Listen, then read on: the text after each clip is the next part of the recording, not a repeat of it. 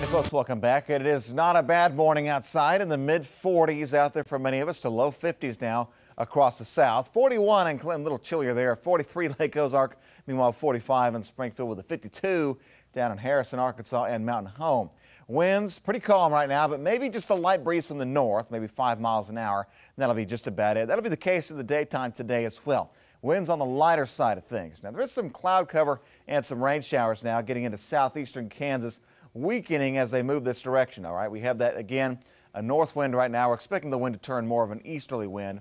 East winds tend to squash any kind of rain chances out there. But for the morning hours, maybe some sprinkles lasting into western Missouri, but generally going to be staying dry for today as that activity wraps on up. Here it is now. You can see it's already weakened a little bit across Kansas and Oklahoma. We'll see those clouds, though, come on in for today. So the next 12 hours, overall, not a bad day today. Low 70s for a high temperature later this afternoon. Maybe a little chilly out there with the cloud cover in place at times. Not all day, just at times the cloud cover will be there.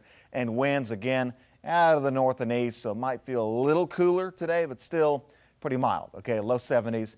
Can't complain too much about that. We're staying dry today, too, for the most part. So no real concerns there with rain showers. Here's those clouds coming in at times. Some gaps in between, though. We'll see some sun out there mixed in as well.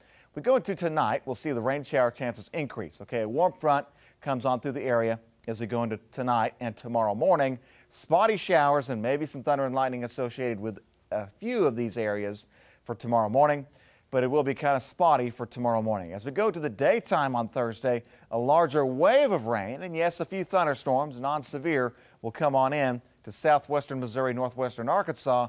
Heavy rain possible there. Central Missouri, lighter rain, but still looking at some rainfall potential there for tomorrow. It will be a rainy day, bottom line, on your Thursday.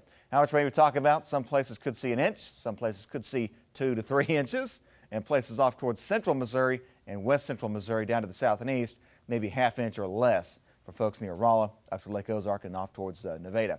Going into Friday, there's going to be a risk for severe weather. It's a slight risk right now, a 2 out of 5 risk, and that's just going to be a couple storms, okay, in the area. We could see strong to severe weather there. A couple things to watch out for, though, that could change the impacts we see for the afternoon is that we could see some morning thunderstorms for Friday morning. What happens in the morning will impact what happens in the afternoon. All right, so it just kind of depends on what we see in the morning. If there's a lot of storms in the morning, may not see so much in the afternoon. If there's not that much in the morning, we may be focused more on the afternoon. So just kind of a day-by-day pattern coming up. But storms likely in Kansas. Those will move to the east as they do. We'll see again some strong to possibly severe weather coming away for Friday. As we go into the weekend, Saturday has a storm risk with it down there to the south and west. Those storms could also make it to the north and east. And Sunday, the risk moves farther eastward and more severe weather possible for both Saturday and Sunday. Low 70s for today, low 50s overnight tonight. Rainy day for Thursday. We have the umbrella handy for wet weather. Friday storms and Saturday storms, and again on Sunday. Tracking severe weather for Friday and Saturday and Sunday, guys. Well, lots to look at there, Tom. Thanks.